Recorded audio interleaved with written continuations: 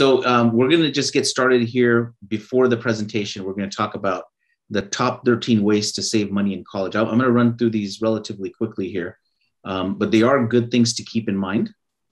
So number one on this particular list that I found, it was actually 15. I cut it down to 13. It says, don't buy new textbooks, right? If at all possible, don't buy new ones. See if you can rent them or buy used ones from Amazon. You can also rent books from Chegg or Barnes and Noble, etc. And part of what we want to do today, many of you may still have children that are going to be going to college. Maybe they're a year away. Maybe some of the information will be useful, but maybe saving and investing for it might be a little late. Although if they're going to go for a master's program, you could potentially use the money for 4 or 5 years down the road.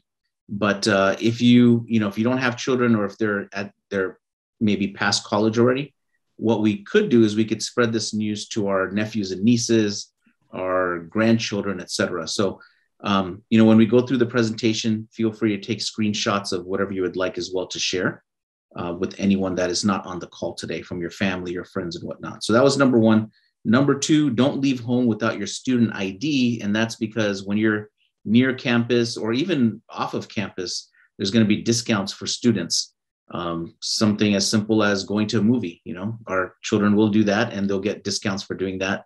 And for many other things, even some of the restaurants near campus might have a discount if you are a student. So just make sure you show your student ID. This particular one says don't own a car, because the cost of the car, parking, gas, parking on campus, right? Parking off campus, you might have two different kinds of cost for parking. So use Zipcar, Uber, Lyft, etc., or try to get an apartment on campus or close to it so you can walk. Don't be careless with credit cards, which is number 4. I do recommend that students, as soon as they become 18 and they're able to get a student ID, student credit card from college, that they should do that. Because once they leave college, what ends up happening is they have to qualify based on their income, and they may not have any income. And we want to start off their credit history as soon as possible. Credit card companies will allow your student to get a credit card even with minimal income. The income could be from parents or from other sources. And it doesn't have to be the same type of income that you would need for other types of credit cards, right? Besides student credit cards. And then, just let them know to pay off their credit card at the end of each month and not be late, because that will ding their credit, and also they'll get charged extra for fees and interest. Visit your local bank and find out if they have a student checking account, so you can get reduced or, completely eliminated checking account cost. If you're a bank that does not do that, you could always go to a credit union and see if they have that option for your student. And, the earlier you start, I used to be in banking many years ago, the earlier that you start, the better, a credit card and a banking account, because later on down the road, when you need to make a deposit, you need to cash something, if you have years of, experience with that bank, they may not put a hold on your check. Whereas if you have a new account, they may put a hold on it. Do limit meals out. This is easier said than done. I have a student in college right now. They love to go get coffee and boba and whatever all the time, right? They love to eat out, but they should be disciplined in some ways for the majority of their meals to prepare them in their apartment so they can save money on that. Because as our guest will tell you, the cost of college is not just tuition. There's going to be many other costs that go into it. And when he spells that out, it'll become very apparent that we should limit outside meals. Choose housing wisely, check dorms and outside apartments. My daughter had to do that. She checked both, and ultimately she's going to be living on campus for her final year in her 4-year degree.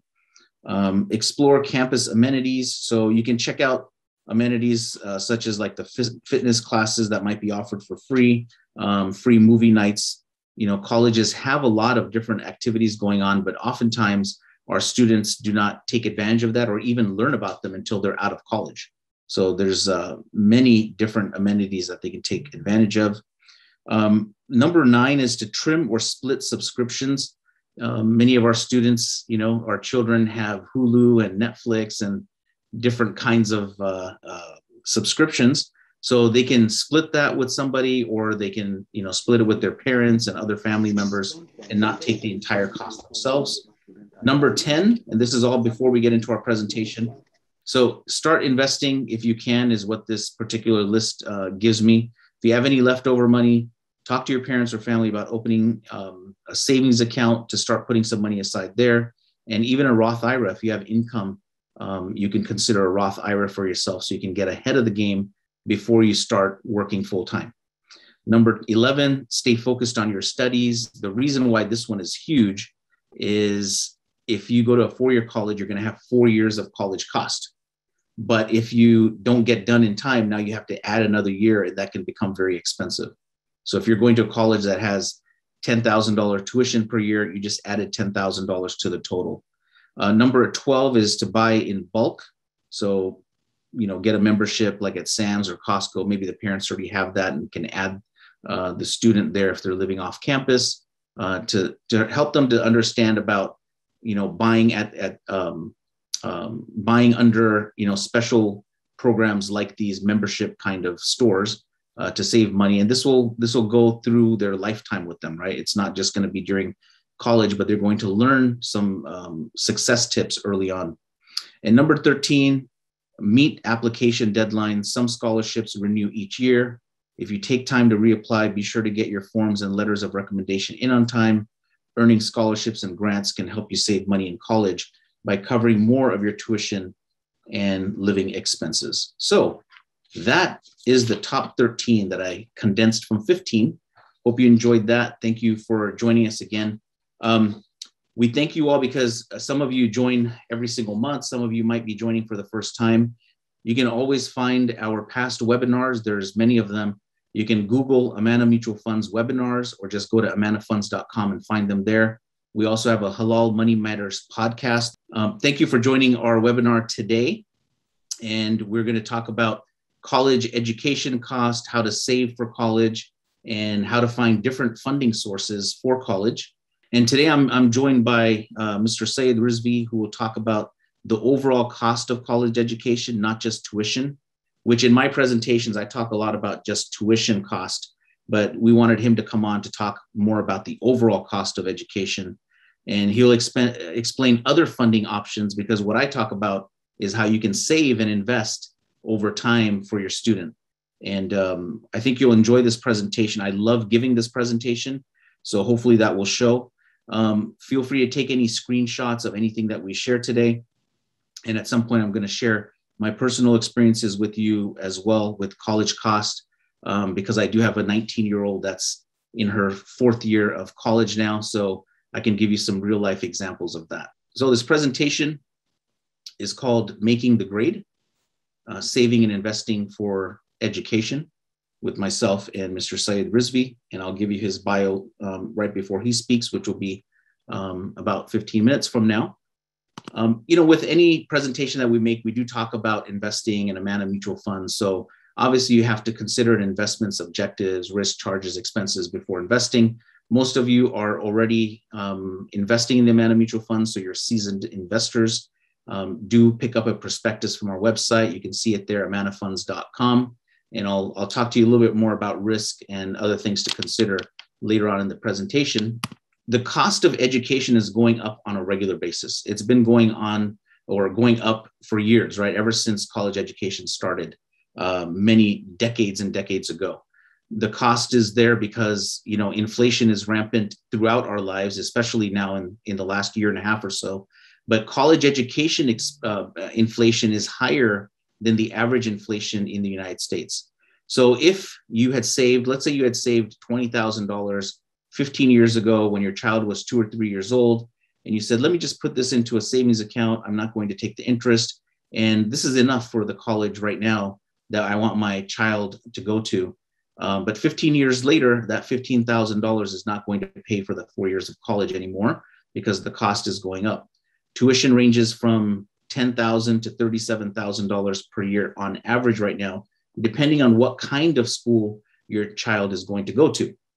So if they go to a 2-year college for the first 2 years of their college experience, the average cost is just under $3,800. 4-year college is at about 10,560. And you can see back in 1990, that same college, the average was about 3,800. So it's gone up about triple. If you go to a private 4-year college, the cost has gone up from 18,000 roughly to about 37,000. These are just averages. So you're going to have some colleges that are going to charge you much more, public and private. And also this is in-state for public. So if your child is, if you're living in California and they want to go to New York University or vice versa, there might be an upcharge because they don't live in that state and we haven't paid taxes in that state. Mr. Rizvi will talk about that a little bit later. Given the rising cost of education expenses and the fact that many people don't consider saving and investing for college until it's way too late, the average student back in 2019 was coming out with almost $30,000 worth of debt. This includes students going into the medical field who come out with $200,000, and those that are working and have paid their college throughout, or their parents paid for their college, and now they came out with zero debt, but the average is about $30,000 nationally. So how are we going to take care of that? That's what we hope to talk about today. How can we eliminate this debt? Because the debt will then saddle your student, especially if it's $100,000, $200,000, before they can even go buy a car or buy a home somewhere. They're looking to pay off this debt because the debt will be there until they pay it off. There's a few different options. You probably all have heard of the 529 plan. This is a fantastic offering that the government has put together because you can put in over $300,000 by the time your child is 18 years of age. However, there's no halal options right now. So you're going to, if you buy a time-dated mutual fund, let's say your child goes to college now, they're going to get out in 4 years. You might buy, 15 years ago, you might have started something with a 2025 date on it. As it gets closer to 2025, they move away from stocks and put more into bonds, which is, completely riba. And the stocks themselves, the mutual funds that you would own that are stock-based, are not going to take any Islamic principles in mind. But if this option was there for Muslim investors for their college education, it would be a phenomenal opportunity because you can put up to $15,000 per year into it. And, you can take out the money tax-free. Along the way, it is growing tax-free as well along the way.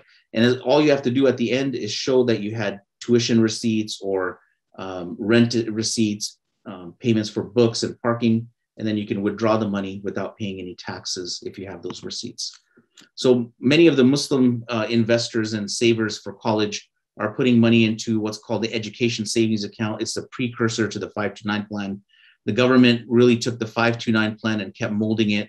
The education savings account is living in 2010. The amount per year has not been increased. So it's remained at $2,000 per year per child. If you make over $190,000, you are not going to be even able to put in the $2,000, the full amount. Now, if you make over $220,000, you can't put any into it. So what I tell people is if you're starting to bump up to the $190,000, you might want to start looking at other options instead, because if you put money into this and if you're making too much, if you actually put in too much, you will have to pay tax on what you put in. So another option for you is the minor account or uniform gift to minor, or UGMA. Now, if you go into your local bank and say, little Ahmed, who's 2 years old, has some money from Eid and birthdays, and we want to open up a minor account for them, they'll say, sure, we have a Young Savers account. It's the same thing. It's a UGMA. So you can open up a bank account like that. You can also open up an investment account, a brokerage account under the child's name. It'll be under the child's social security number. Once the child turns 18, it'll be under their name completely. And you can put up to $30,000 per year into this if you want, or you can put in, much less than that if you want to.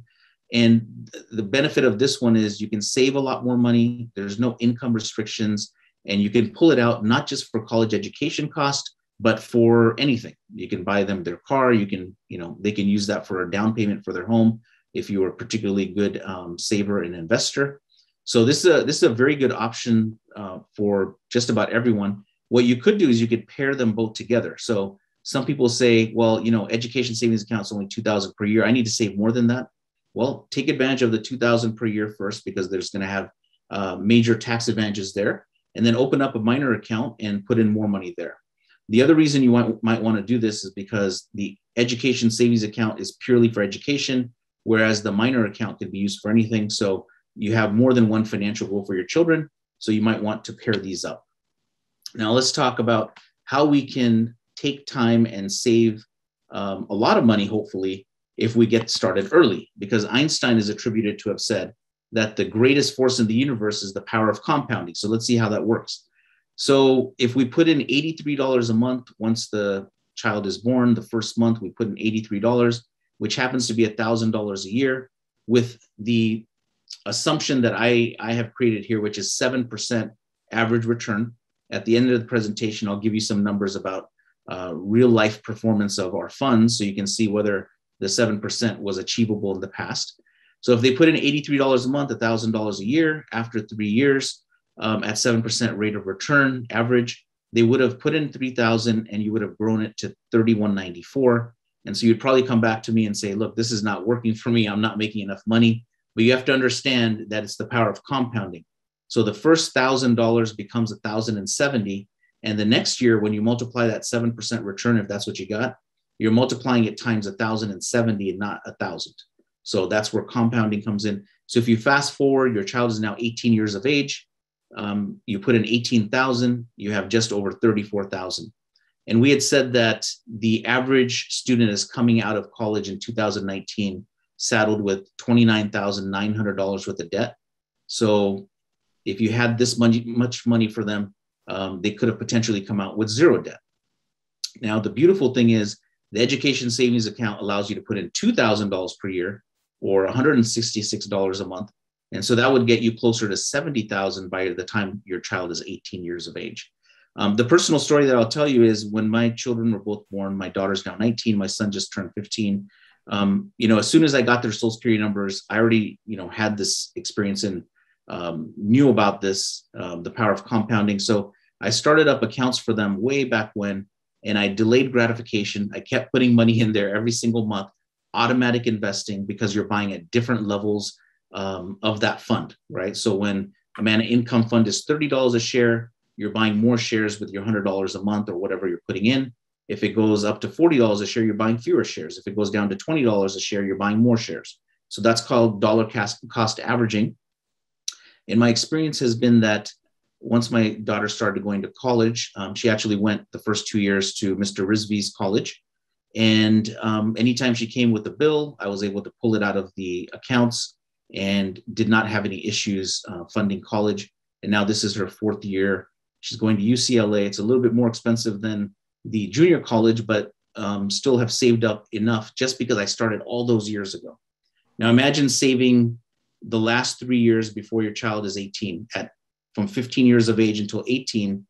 If you put in $1,000 a year at 7% return, you're going to have 3,194. So the story here is that if you wait too long, the game is not over. You just need to put in more money to save for them. And if they're going to get a master's program, maybe you fund their bachelor's degree through your checking account, if you have it, or your savings account, or any other means, and then save up for their master's program. And, you could have a little bit better experience there, because master's programs typically cost a little bit more. What I'm going to do now is just introduce Mr. Rizvi, and we'll talk about, the overall cost of college, not just tuition.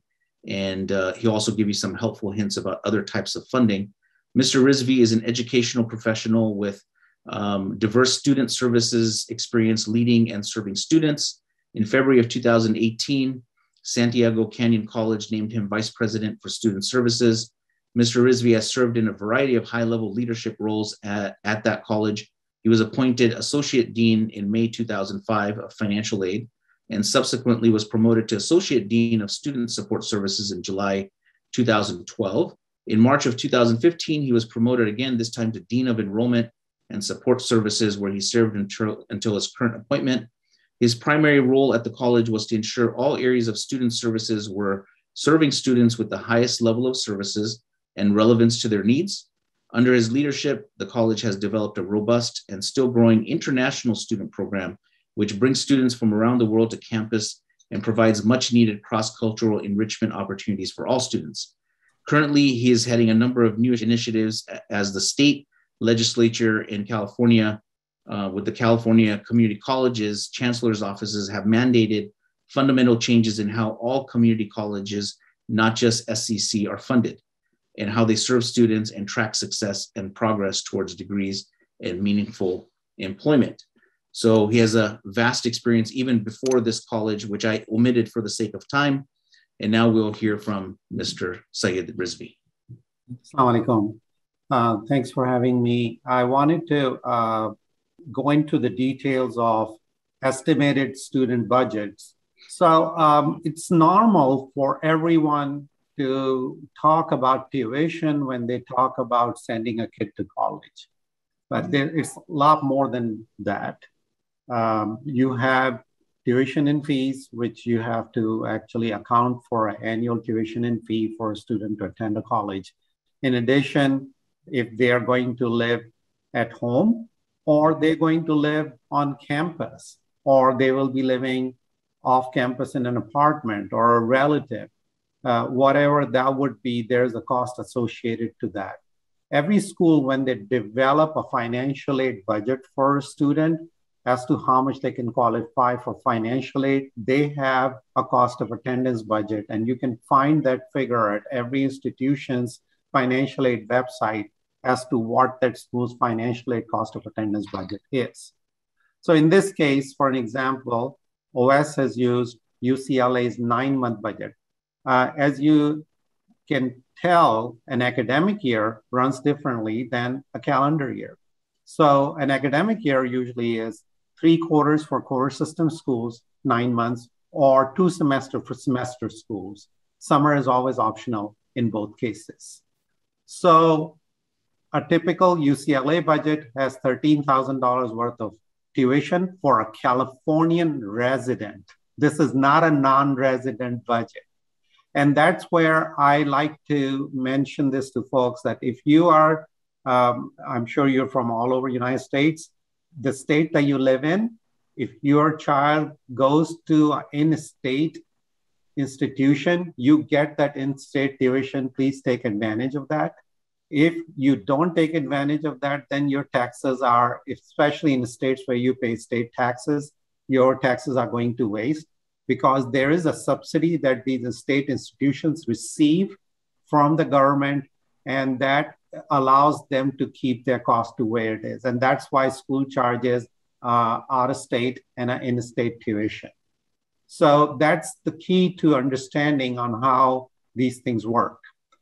Rooms and meals varies from state to state, the cost of living, books and supplies, like OS was mentioning, that can be mitigated depending upon how you go about obtaining those books. In some institutions, even libraries have a few editions of the same book that the institution actually prescribes. By law, especially in California, there is a law that you are to publish along with the class the book serial number. So that way a student can actually purchase it from anywhere.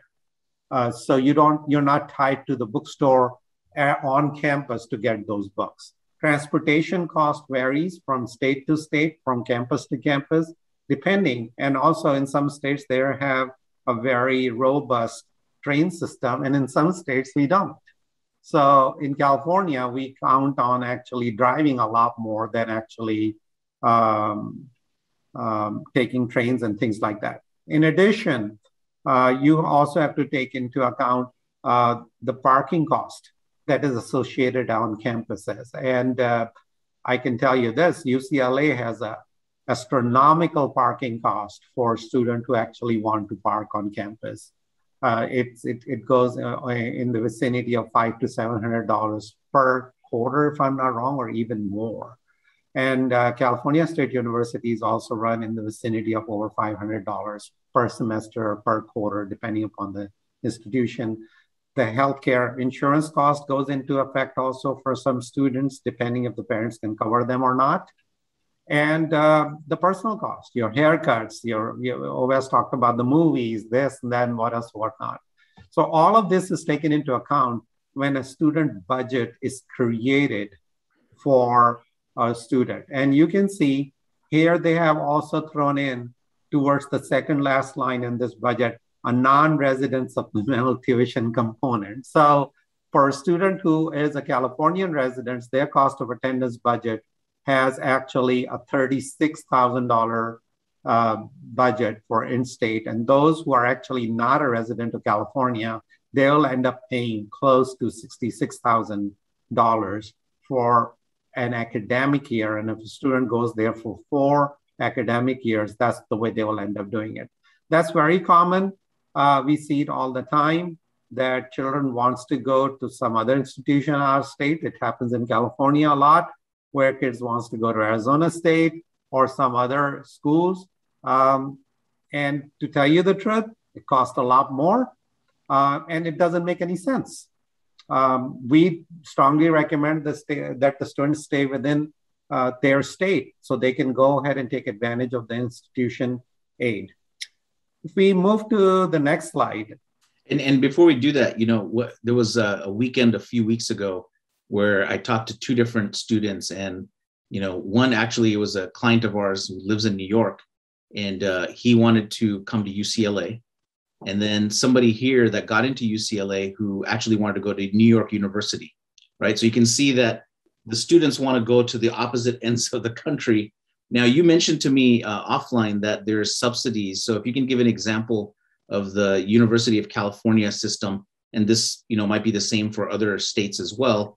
And then there's the Cal State system in California. How much is the typical subsidy that the state of California is paying for that student? Okay, so when a student attends a California community college tuition for in-state Californian resident is only $46 a unit. And obviously you can't even keep your lights on with $46 a unit. So in the background, for every full-time equivalent student, the state gives California community colleges about $5,000 per credit students. Same token for California State University, it runs for every full-time students in the background, the subsidy is between $8,000 and $9,000. And for UC system, it can go up to $15,000 per full-time student. Is that annual? It's an annual subsidy. Significant subsidy that the state of California puts into the background. Otherwise, this tuition for 13258 technically would go up to almost $28,000. Totally makes sense to make use of that in your own state if possible. Yes, exactly. And not to mention when folks also measure some of the state institutions against private institution, and I can again give you an example of USC, University of Southern California, where due to the fact that it's a private institution, it can cost upwards of $40,000 for tuition alone. And with dorms and everything, USC for an undergraduate student can run in $70,000 or more a year. It does not mean that the education is better. They do not have the subsidy in the background from the state because they are a private institution. So that's also needed to be taken into consideration. Now, this brings me to the next slide. And before OS covers a few things on the slide, I also want to talk about the scholarships a little bit. When it comes to scholarships, one has to be very careful because scholarships, there are a lot of fraudulent scholarships out there, and they can take many forms. And if you receive an offer that uses one of these tactics to be suspicious, and you have to be very protective of yourself and your child. And there are sites which can actually tell you more about those things. But it's very common when there are companies which are asking you to pay a fee so you can qualify for scholarships. That's the first red flag that goes into effect. Then there are scholarships which comes out of the blue without applying. When someone tells you you won a scholarship prize, you do not want to go for something like that. Especially, I have heard cases when people will send you a check and say, you know what, we're cutting you a check for more than what your scholarship is. Write us a check back for a certain amount. then and there, it's a red flag. Nobody would do that with a scholarship. There is no such thing as guarantee for scholarship, so please don't get caught in that scam. In addition, every institution has a foundation, and they have a private fundraising arm at every institution. For instance, UCLA has a foundation, USC has a foundation, Harvard has a foundation, Princeton has a foundation, Columbia has a foundation. In fact, Harvard is committed to paying for every student's tuition to some extent or cover all of it. And Princeton is moving in that direction, and they have moved in that direction with most of their students. Columbia has already moved in most of this direction. So please, while you're looking at these search engines, which in my opinion are the most reliable search engines, which are listed here, you have to go at each and every institution's site and find the private scholarships program, their own, what the term is used is called institutional scholarships at those schools. And look at those, look at their criteria. They have totally different deadlines. Their deadlines may not match the application deadline for institution. It may be even before that. So it's very important that you look at those things and act accordingly. So the institutional scholarships that you're talking about, they're not completely evident and no one really tells you about them. So it's up to each parent and student to go in there and look for their particular college's institutional scholarship. Is that right? That is very true. You also brought up a good point, and I think I should cover this here. There are some very small private institutions which are notorious for giving full rides. And folks, it happens in Boston a lot.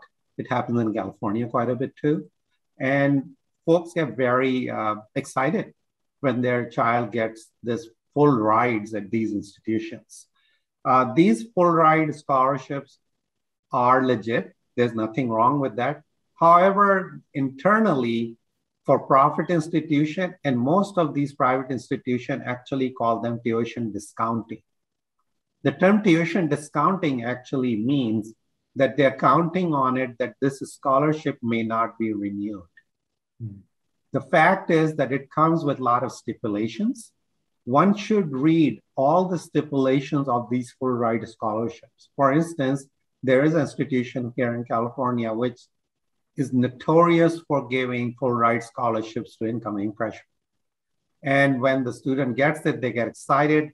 They let go of some good schools they may have been admitted to, not to realize that the stipulation is you must maintain 4.0 through and through in the first academic year. Now, the first academic year is the most sensitive year for every student who has never experienced college before. And 90% of the students don't end up maintaining the 4.0. Now you have committed to a $60,000, $70,000 institution for first year, but the following year gets very tough on students because they pull the rug from under you.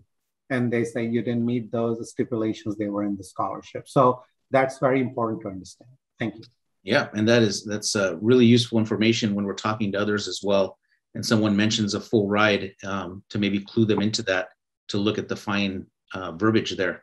So if you can just talk a little bit about FAFSA as well and how that operates and what the benefit would be for students. So even if an institution has an institutional scholarship or grant or any type of free funding from their own funds, they all require for a student to file a FAFSA.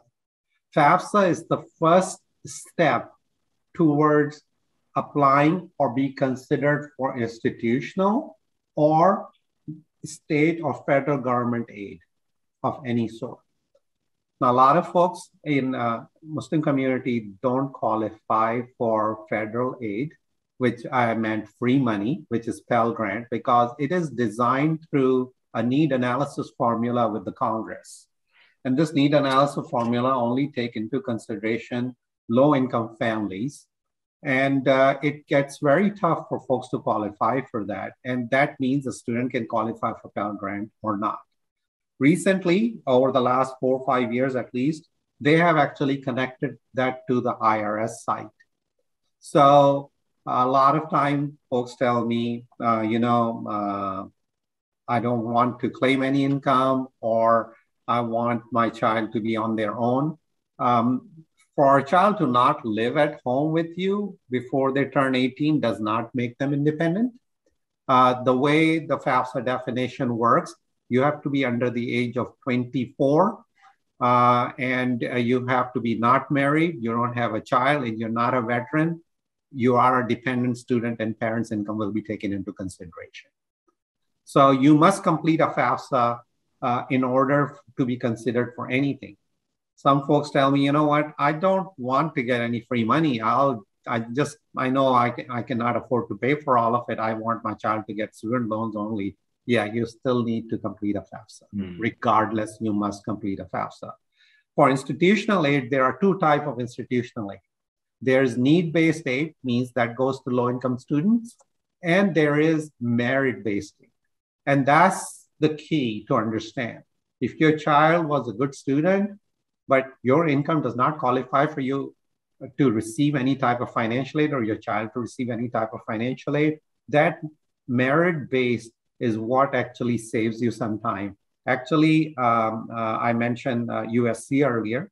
USC goes through an interview process for their scholarships, and you will not believe it. Depending upon how a child interviews, they have given student full ride for the entire program. They don't do things like year to year to year. Yes, there is a satisfactory academic progress requirement, regardless if you receive federal aid or you receive institutional aid.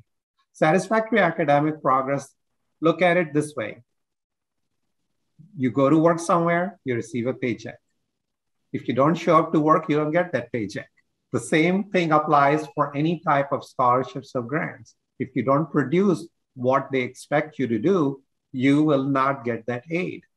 However, the institutional satisfactory academic progress requirements usually are very flexible compared to what our standards are for our kids. You don't have to be a 4.0. You don't even have to be sometime at 3.5 or 3.0. They expect you to do C or better at times in order to continue to meet institutional satisfactory academic progress requirements. So it's important to know that FAFSA is the first step no matter what you do. And FAFSA does generate expected family contribution. And that's when I get these types of questions from parents. Well, you know what, I'm not helping them with anything. Yeah, you may not be helping them, but if they're under the age of 24 and they don't fall under any of those things where they're not a veteran, they already don't have a child, and that automatically makes them a dependent student. And in our community, that's very common for a child to be a dependent student. So that covers the FAFSA. FAFSA is the premier website. When you come across a site which has a .com on it, please don't go to a site, because that's for profit. They will charge you to do these things. When it's a government site or an ORG site, ORG is for nonprofits. So that way it will actually allows you to understand that you can actually get a decent amount of information from those sites. So this is a lot for us to chew on and understand. And if your child is only 3 or 4 years of age, you're just going to have to keep it in the back of your mind that you need to do a lot of reading and understanding before your student does go to college. And one of the options is obviously to go to a 2-year college, a community college, or as also known as a junior college, before going to a state school or like a university in your state. It'll save a lot of money, and we could do an entire presentation just on that. And I know that Mr. Rizvi does that. Now, just a couple other pieces on here. ISNA.net, which is Islamic Society of North America, Islamic Scholarship Fund, and then the last two, which are the same organization, continuouscharity.org. You can access it through those two websites, ACC Educate or a continuouscharity.org. ISNA and Islamic Scholarship Fund, they give different kinds of scholarships. And if you think about it, Muslims are 1 to 2% of the US population. And so since that's the case, you're eliminating 98 to 99% of your competition by going to a scholarship that is meant mostly and primarily for Muslims. So if you look at Muslim, organizations, you may be able to find what your child needs in terms of some type of scholarship. Amana Mutual Fund Saturna actually sponsors two of them, one at ISNA and one at IslamicScholarshipFund.org. So I have firsthand knowledge that they do give these out. They even provide the names of the students when the student is okay to publish their name as well. So something to look into, take a screenshot of this.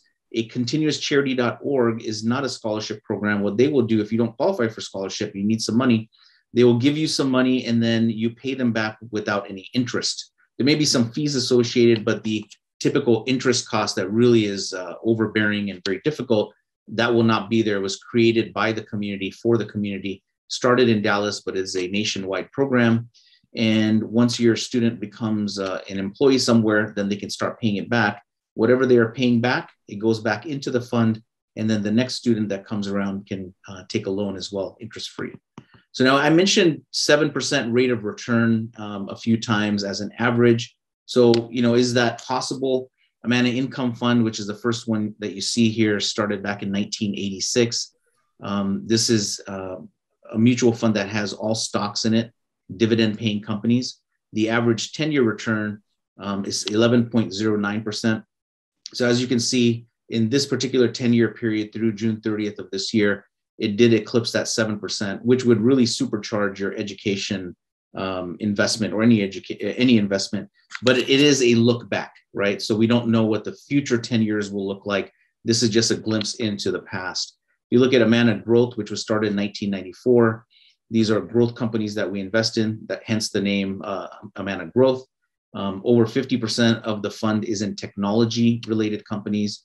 Around 20% or so is in healthcare, and the rest of it is spread amongst other growth companies in different sectors. That return has been over 15%. This is net of fees. And I was showing you a 7% rate of return as an assumption. So you can always go to Google or whichever search engine you're using and punch in education savings calculator and punch in the return that you expect, whatever that might be, as just an example for yourself, and put in $100 a month or 83 or 166 or whatever the number is, and see what that will do for you. Your child might be 4 years old or 8 years old. What will that do once they turn 18? How much might you expect to get if it goes your way with your assumption? We also have the Amana Developing World Fund. This one has not performed at the same level in the 10-year period. That's because it is in emerging markets, and emerging markets have not performed in the past the same way as Amana Income and Amana Growth, but that's not to say it may not in the future. As you can see, the 1 year performance from July 1st of last year to June 30th this year is about 34%. The Amana Participation Fund does not invest in stocks at all. It invests in sukuk, which are bond-like instruments, but instead of being debt-backed, they are asset-backed or asset-based. So we expect in a typical year for there to be a lower return here, but you don't have stock market risk. So how do you figure out which one to select? So you can go to amanafunds.com, and right on the main page, there's an app there called the Amana Funds Selector. You answer a series of questions, should take you no more than 5 minutes, and it'll give you a suggestion of how you could allocate your money based on your risk tolerance, how you answer those questions, which take into account a little bit of timeline as well. And you can either go with that, or you can use that as a basis to create your own portfolio. So you see my information there. My email address is omb@saturna.com, or you can call the 800 number and get to my extension. My team is also listed here: Samir, who's in New Jersey, Amjad, who's in Chicago, Haitham, who is in Southern California. We would love to answer your questions or help you. You can open accounts online for education accounts, for minor accounts, IRA accounts, Roth IRA accounts for your children, etc. So now we're going to move to taking some of your questions. Do you cover planning for college like 529 or other tax savings plans? So the 529 plan, we don't have one of those. Those are typically the largest institutions in the United States that can offer those. We do not play in that field at this point. So we have the alternative, which is the education savings account, which we talked about, and also the minor account, which has different features and different benefits to it as compared to the education savings account or 529 plan. What about socially responsible mutual funds in 529? Is this halal? So you could have a socially responsible fund, but it's still going to invest in some industries that you do not like. And so that's part of it. And the second thing is they might have secondary income that's haram. Maybe their interest income is more than 5%, which scholars say is the maximum. Or they could have alcohol sales, right? Their primary business is one thing, and their secondary business is alcohol sales, and maybe that's a large percentage. Maybe it's over 5%. So in order to have Islamically principled investing, you have to go to a place that actually takes that into account.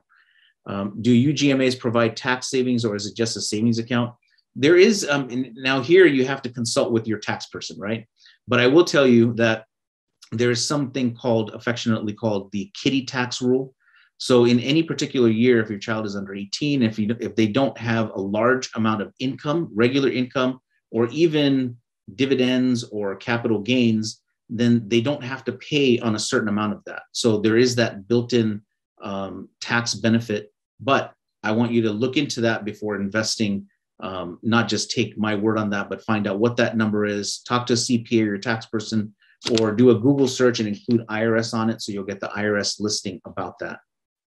Does Amana mutual funds have specific offerings targeted towards student education like ESA or UGMA? Yes, that's what we talked about today. Is those are the ways that you can save for them. Another way to do it is through a Roth IRA. If you're interested in that, we'll use that as a different subject later on. We can talk to you about that, how to use a Roth IRA for education expenses as well.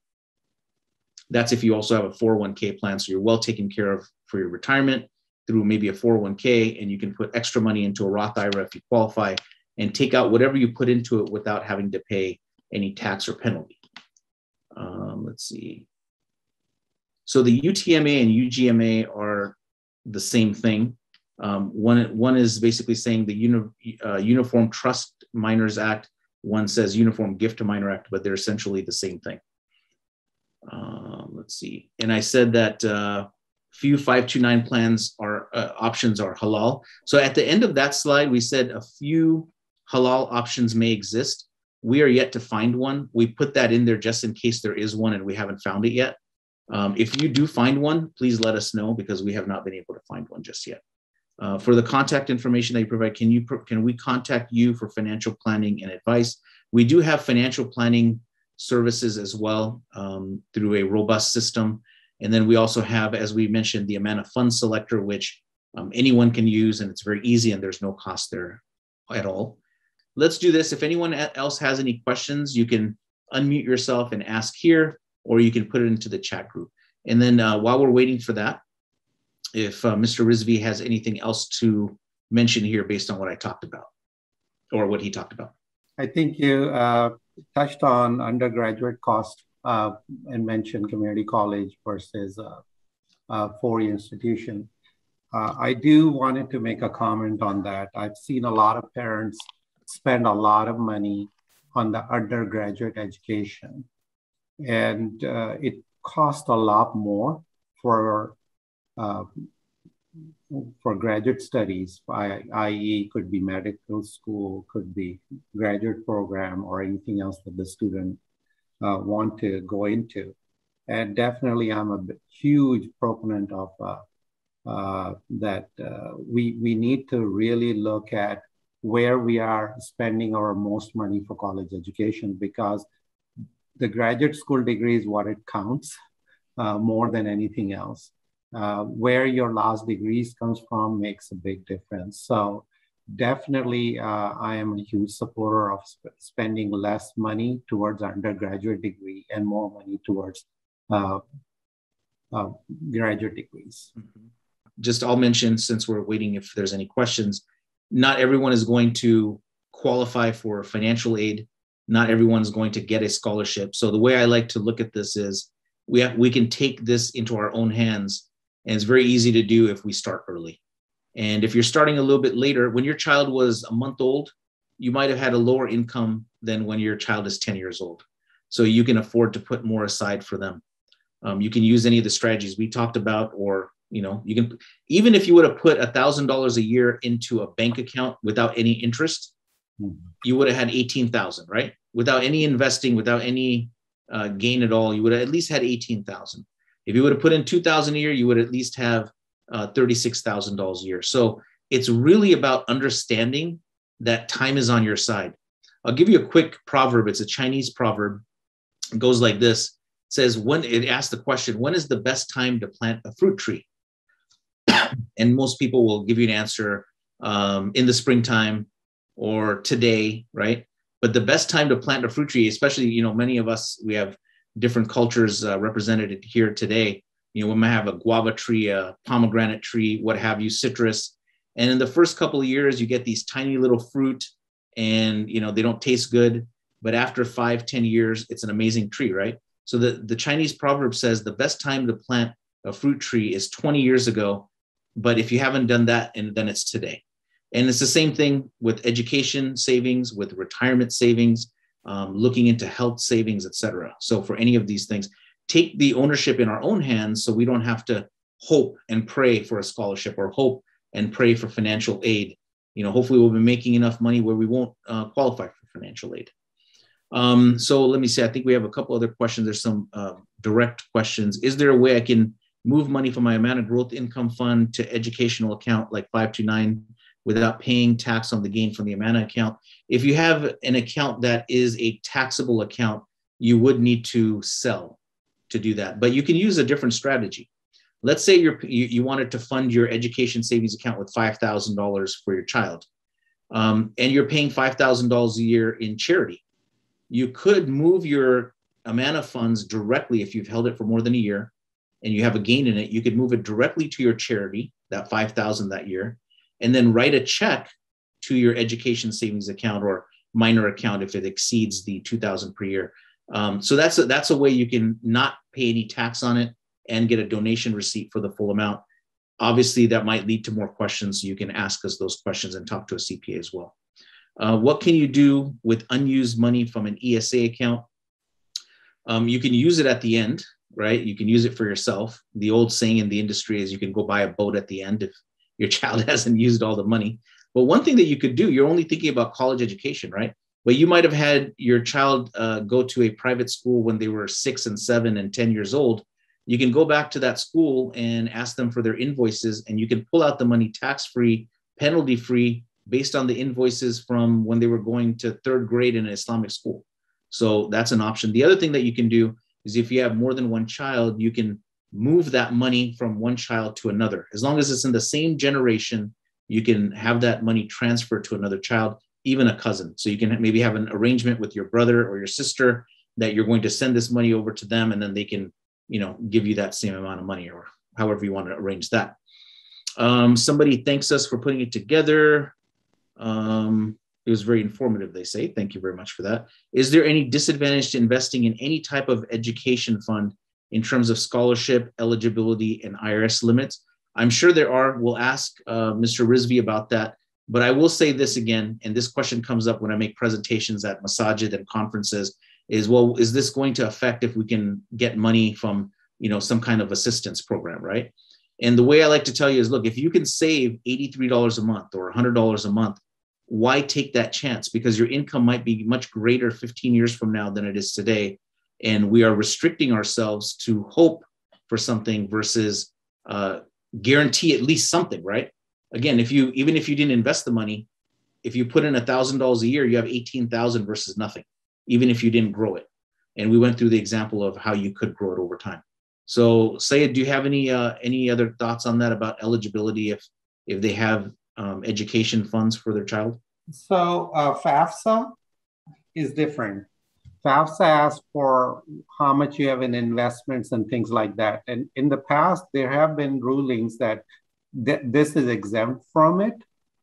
One has to go back and look at it one more time. They ask you to declare your assets, and even the house that you live in is exempt from it. But if you have rental properties and stuff, that needs to be put into it. If you have investments which are not retirement related, that definitely needs to be declared, but the retirement related ones are iffy. So there is not a clear guideline on that. So from what I understand for educational related funds, no, you can go without declaring that. Okay. because that's going to go towards education costing. And what we like to tell you, and thank you for that answer, is we like to tell anyone we're talking to definitely consult with a tax person if you don't have your own tax person, and pose these questions. The other thing is you can look on IRS publications and they'll give you this information. You can look in, college application websites and they'll give you this information as well. But we have bumped up against our full hour. We thank you for your participation, for asking your questions. You can definitely contact any of us. If you call our company, even if you don't have my email address anymore, which is omd@saturna.com, you call into our office and say you want to speak to Owais or Haitham or Samir or Amjad. They will get you through to us and we'll be happy to answer your questions. And again, you can open up accounts online. It's very simple. It takes about 10 minutes to do. Just have your ID, your social security number, your bank account so you can fund it and get on the road of saving and investing for your child's educational and other costs. So thank you very much. We hope to see you again next month for another webinar. And we thank Syed Rizvi for joining us today. We really appreciate his insights and the education that he's given us today. Take care, everyone.